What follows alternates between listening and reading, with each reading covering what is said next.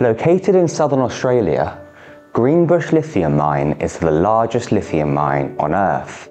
A proposed expansion to the mine in 2026 has been met with backlash due to concerns for local wildlife, namely the black cockatoo and the white-bellied frog. The mine consists of an open pit where lithium is extracted from the ground and a tailing dam where waste product is stored. During the transportation of goods, animals can become killed by vehicles.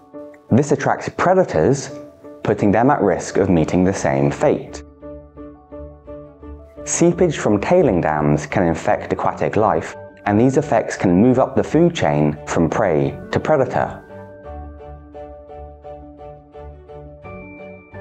Lastly, the extraction of lithium from the ground spreads dust to the surrounding environment, impacting food availability for rare birds.